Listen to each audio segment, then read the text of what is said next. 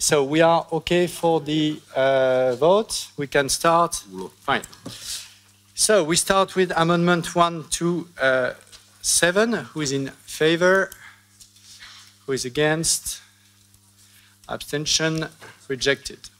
Compromise amendment 5. Who is in favor? Against? Abstention? Adopted.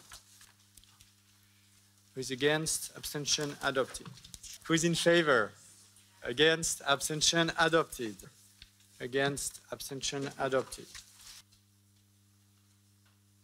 Against? Abstention? Rejected. Amendment 1187. It's clear for everybody. Who is in favor?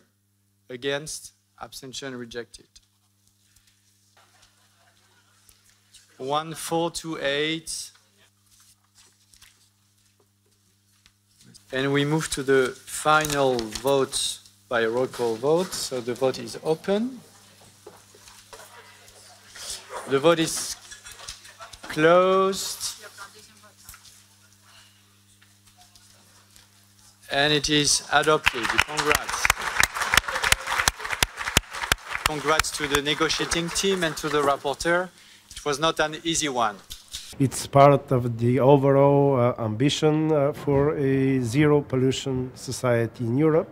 So it was expected.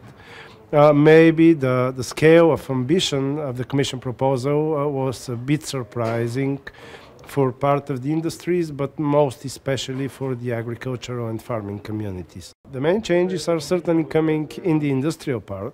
I would say by far more important part of the directive, not so publicly sensitive as the agricultural part, not so politically difficult, but very important because there is a significant ambition to reduce polluting emissions, toxic pollution, and here we have the agreement between the political groups that we support this ambition.